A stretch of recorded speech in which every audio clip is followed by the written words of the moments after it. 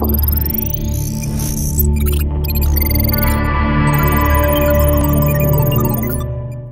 everybody, this is Chris from the SUMURI software team, and in today's video I'm going to be showing you about the new Start menu in RECON ITR. In the latest version of RECON ITR, we actually decided to make a change to the Start menu by completely overhauling it. So you can see that this version of the Start menu is much different from previous iterations of the application. At the very top we have our license expiration that shows when our current license will expire. Across the middle, we have the four most commonly used parts of RECON ITR live application, being the new case button right here, where you can launch a new triage case. We have the load case button right here, where you can load previously run triage cases.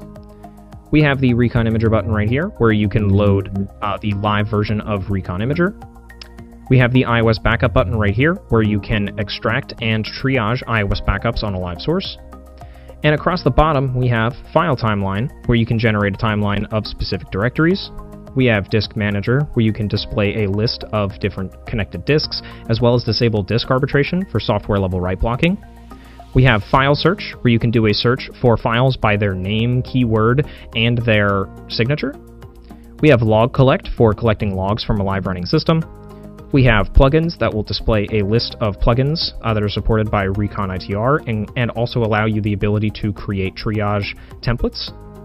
We have the RECON configuration for some additional configuration options, and we have the About RECON button right here for just more information about the actual tool itself. Thank you guys so much for watching. Remember to drop a like and drop a comment if there is anything that you guys would like to see from us in the future. Remember to subscribe to the channel for more videos like this soon to come. And remember to hit the notification bell so that you can stay up to date with the latest news from SUMURI.